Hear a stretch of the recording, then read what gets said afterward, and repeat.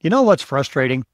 You ask ChatGPT to teach you something, brain health, mentoring, whatever it is, and you get back this generic wall of text that feels like it was written for everyone and no one.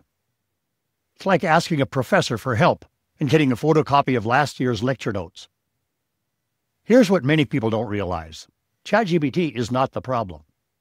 The problem is that ChatGPT knows too much about the topic and too little about your goal. To be the teacher you want it to be, ChatGPT needs to understand why you want to learn something. I'm Tom, and this video will drastically improve the results you get when you ask ChatGPT to teach you something. Now, here's the thing. You don't always have the same learning goal, right? Sometimes you're sitting at dinner and someone mentions neuroplasticity, and you nod along like you know what they're talking about, but really you're thinking, I have no idea what that word means. In that case, your learning goal is simple. Understand this one concept so you don't feel lost next time it comes up. And other times, you've decided, I want to learn about brain health, not just skim an article, but actually understand it deeply over the next month. Now, that's a completely different goal. You need a structured plan with milestones, not just a quick explanation. Different learning goals need different approaches. That's why I've got 6 prompts, each one designed for a specific type of learning outcome you might want. Now, before we dive into the first prompt, I want to give credit where it's due. A big shout out to the German YouTube channel Digitale Profis and their video, Die 6 besten Prompts zum Lernen mit KI. That's where I found my inspiration. I love their stuff. Now, if you want to spend less time fighting with technology and more time actually using it, we post a new practical demonstration as often as possible. So subscribe and you won't miss any. So let's start with the first one. Prompt 1, making complex topics simple. All right, here we are at ChatGPT. Fresh, clean slate. I've got my first prompt ready. This is the one that takes any intimidating topic and breaks it down so even I can understand it. There it is, pasted and primed. Check out all of these specific marching orders I'm giving ChatGPT. Explain neuroplasticity as if I were a complete beginner. Break it down into clearly understandable sections. Use analogies or metaphors. Obviously, swap neuroplasticity for whatever topic you're curious about. Quantum computing, Mediterranean cooking, jazz theory. This template works for anything. Now you see the detail? I'm not just asking what is neuroplasticity. I'm telling it exactly how to teach me. And that's the secret sauce. I'm asking for concrete examples, common mistakes, and verification questions. This isn't just information. It's an actual learning experience. Now let's hit enter. And boom. ChatGPT delivers what is neuroplasticity. Think of your brain as roads. When you learn something new, your brain builds new roads. When you stop using paths, they fade. Perfect. Now I can explain this. Then it breaks down why it matters. Recovery, resilience. Just like muscles, your brain stays healthy when you challenge it. I love this garden analogy. Your brain is like a garden. Each time you practice something, you water certain connections. I better practice a lot to keep my brain healthy. The myth-busting section, that's gold. Before this, I believed every single one of those myths. That's what I'd been taught my whole life. I'm glad I asked ChatGPT. Prompt 2, creating your learning path. All right, that's exactly what I needed to understand neuroplasticity a little better. But remember, that prompt was designed for one specific learning goal. Quickly grasping a single concept. Now let's try a completely different learning goal. What if I don't just want to understand a topic? What if I want to actually master it over time? I need a structured learning plan with weekly goals and milestones. That's what prompt number 2 does. Let me show you. Here's my prompt, already pasted in. I want to learn about brain health and memory improvement. My current knowledge level is, I know the basics, eat well, exercise, sleep, but I want to understand the science behind what actually works and create practical habits. Now, notice I'm telling it my current knowledge level. That's important. I don't want beginner explanations of things I already know. I don't want to waste my time on that. Create a structured learning plan for the next 4 weeks. And look at all of these specific requirements I'm asking for. Realistic weekly learning goals, practical exercises or small projects, concrete milestones for tracking progress, recommendations for 2 to 3 useful free resources. Now let me submit this and see what kind of learning plan it creates. So ChatGPT responds, here's a 4-week structured learning plan. And look at this, a complete roadmap. Overview, 30 to 45 minutes a day, 5 days a week. That's realistic. It's not some fancy 2 hours daily that I'd abandon by day 3. Week 1, understanding foundations. Keep a brain energy diary for 3 days. I'm collecting my own data about my own brain. Week 2, nutrition and movement. Try a brain-boosting meal experiment and add 20-minute walks. Like that. Week 3, memory systems. Create a memory lab journal. Practice techniques daily and then teach one to a friend. I know there's no better way to learn something than to teach it. Week 4 is all about building long-term brain-healthy habits, taking everything you've learned and weaving it into daily life. Now, this entire learning plan came from one prompt, one well-structured prompt that told ChatGPT exactly what roadmap I needed. Prompt number 3, structure and connections. The next prompt helps you see the big picture when you're dealing with multiple related concepts. It's designed for a completely different learning goal, understanding how high-level concepts connect to each other.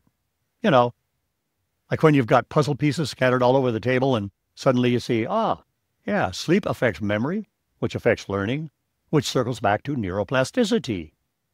It's about seeing the whole picture, not just individual facts. Here's my third prompt, and you can see it's asking for something very specific. Help me better structure the topic of the pillars of brain health. Sleep, exercise, nutrition, social connection, mental stimulation, stress management. Look at what I'm asking for. Identify the 3 to 5 central core ideas or principles about how these pillars work together. Explain briefly how these core ideas relate to each other. For each core idea, name 1 to 2 practical application areas or examples from real life. Suggest simple memory aids or mnemonics. Summarize the most important points in 3 to 4 sentences that are easy to remember. This isn't asking what are the pillars. I already know that from the previous prompts. This is asking how do they fit together? What's the bigger picture? And ChatGPT delivers the pillars of brain health. 6 pillars plus 4 principles. Principle number 1, balance and recovery. Your brain needs both activity and rest. Principle number 2, body and brain are one system. Exercise boosts blood flow, nutrition provides building blocks. Who knew that exercise is good for my brain? Principle 3, brain grows through connection. Learning and socializing trigger neuroplasticity. Got to talk to people. Principle number 4, small, consistent actions build resilience. These aren't 6 separate things. They're an interconnected system. Plus, it delivered exactly what I asked for. A memory aid to lock in the key concepts. SENSES. Sleep, exercise, nutrition, social connection, engagement, stress management. That's what prompt number 3 does. It takes scattered pieces and shows how they fit together. By the way, if you're enjoying this and would like to share it, remember, YouTube shows our videos to more people when you click that like button. And honestly, we'd love to help more folks in our age group discover these tools. All right, we've just explored 3 prompts in action. You saw them work, and you saw the results. And I've got 3 more prompts in my toolkit. Now, I'm not doing live demos for these. We'd be here until dinner. And Angela's making her famous lasagna tonight, so I'm not going to miss it. But let me walk you through each one and show you exactly when you'd use them. And here they are. Think of it this way. The first three prompts we saw in action: make complex topics simple, create a learning plan, and structure knowledge and see connections. Those are your everyday learning tools for understanding concepts, building frameworks, and seeing how things fit together. You'll notice the brackets with capital letters like insert topic or time frame. Those are your customization spots. Just replace them with your specific content. You want to learn about jazz theory? Swap insert topic with jazz theory. Complete beginner? Replace describe your level with complete beginner. Planning a 12-week study, change time frame to 12 weeks. The template stays the same. You just plug in your details to make it yours. These next three, they're for when you need to get hands-on with what you're learning. Prompt number 4, extract key concepts from long text. This is a lifesaver when you're staring at a 128-page reading assignment. For example, the Medicare and You 2026 Handbook. That's what I used it for last. I was thinking I'll be 80 before I finish reading this thing. Paste your text, attach the file, or provide a link. Then, and this is key, describe your specific need. For the Medicare book, I wrote someone turning 65 who needs to understand enrollment deadlines and coverage options without drowning in government speak.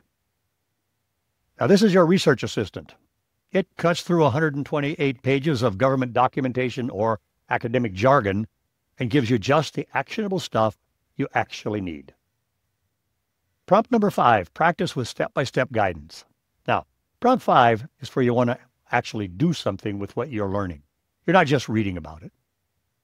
Create, number, for example, 5, practice exercises on, insert your topic, for example, arthritic hip pain, at difficulty level, for example, beginner. Don't give me the solution immediately. Instead, guide me step by step when I ask for hints. After I complete it, show me common mistakes and alternative approaches. Give me feedback on what to focus on next. This prompt is also great for learning languages, problem solving, brain exercises, chess, math, anything requiring actual skill. It doesn't just give you the answer. It gives you hints. It lets you try. It helps show you what people typically get wrong.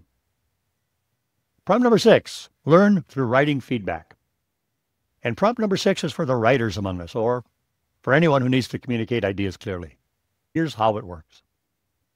Paste your text, describe its purpose and audience, then request feedback on clarity, structure, tone, and concise phrasing. You'll receive suggestions that don't just say change this, they explain why the changes make your writing stronger. That's how you actually improve, not just for this piece, but for everything you write afterwards. This isn't your old spell check. This is learning to think like an editor. It helps you develop an eye for what makes writing actually work, not just correct, but effective. You'll understand audience needs, strengthen your logical flow, and write with more impact and precision. And over time, stronger writing habits and the confidence to craft clear, purposeful content that actually connects with readers. So there you have it. 6 prompts total, each one designed for a specific type of learning you might actually want to do. The beauty is you don't need to use all 6 at once. In fact, please don't. That's overwhelming. Just pick the one that matches what you're trying to learn right now and give it a try. I'll put all 6 prompts in the description below this video, nicely formatted so you can just copy and paste them. Save them somewhere you'll actually find them again, not in that folder labeled important that you haven't opened since 2019.